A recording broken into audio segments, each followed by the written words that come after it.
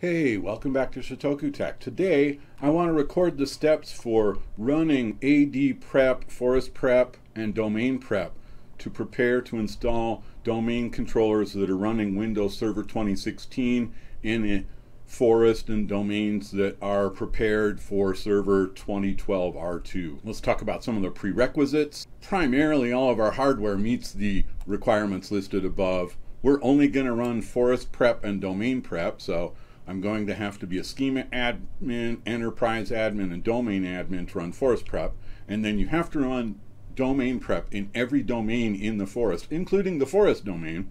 And you have to be domain admins to do that. Now, when I read this article, Changes Made by Adprep, we can see these changes listed here. And then you get to read only DCs. And this says applies to Server 2016, Server 2012. We do not need to run RLDC prep. GP prep only needs to be run for Windows Server 2003. When we look at some of the other requirements, Server 2016 requires Server 2003 or better forest function level. And so domain and function level have to be 2003 or above. You cannot have any Windows 2000 domain controllers in this domain if you're going to put Server 2016 domain controllers in it. This is an interesting note here. There is some rollback functionality for forest function level and domain function level. These can both be rolled back. These can both be rolled back to some degree. So you can theoretically roll back 2008 R2 function level here. But you see domain function level, you can't roll back to Server 2008 R2. We're at the Server 2008 R2 level and we're not going to change forest function level or domain function level in this operation. There is one other cautionary note here that if your Active Directory database is greater than 100 gigabytes, it may cause high CPU utilization by LSAS and high disk utilization from the writing of indexes. The domain controller might not respond to client requests. You want to check your AD database size. So you definitely want to make this change on a Friday so that you can have it work its way through and monitor it over the weekend. Okay, we've talked about prerequisites. Let's review changes made by Adprep. You can read that in this article. Make sure to look down below in the description for all these links. When you run Adprep Forest Prep and Adprep Domain Prep, it adds objects and attributes that are required for features for Server 2016 Active Directory.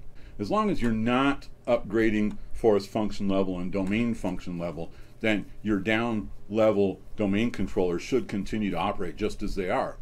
So currently, all of our forest schema are at Server 2012 R2, and we need to elevate that schema to Server 2016 so that we can begin replacing Server 2008 R2 domain controllers, which are no longer supported. It's interesting to note, too, you can't upgrade directly from Server 2008 R2 to Server 2016. If you were going to do an in-place upgrade, you're going to have to upgrade to 2012 R2, then upgrade to Server 2016. If you really like to get into the nitty-gritty, you can see the actual schema updates that will take place in Server 2016. And this is really mundane. Add objects, add attributes.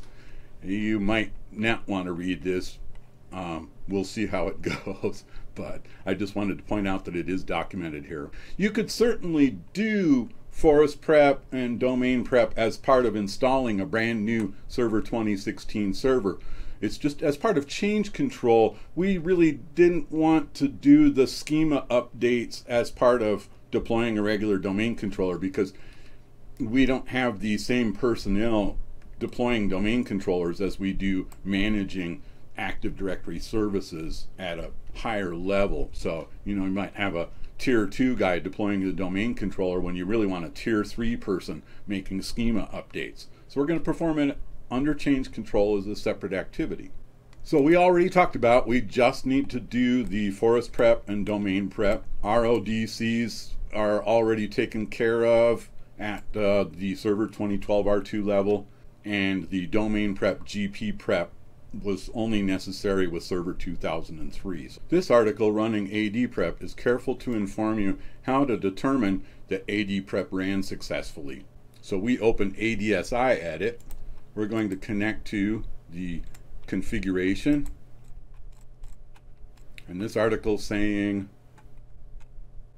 to check forest updates. CN, forest updates. And we can see all of the information that's taken place there. So there's your 2003 update already. There's the RODC update already. Double click on forest updates. Right click on Active Directory update and check the properties. And here you can see it's revision 15, which is the 2012 R2 value. So we'll see that increment when we update to server 2016. Connect to the schema and check the schema version. And that's 69 right now. So server 2012 R2 is 69.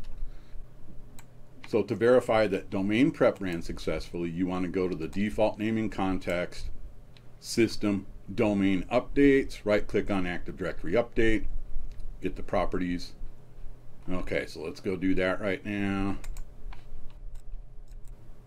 Connect to default naming context, system, domain updates, Active Directory update, get the properties. And that revision is 10, indicating that it's server 2012 R2. So let's just check the prerequisites for the account. My administrator account is a domain admin, an enterprise admin, and a schema admin, so we're going to be able to succeed with that. We've already mounted up the ISO for server 2016. You're going into the support folder, Adprep folder. That's where the Adprep resides. There we go. So we're already there. And here we go. So here we have to press capital C and hit enter.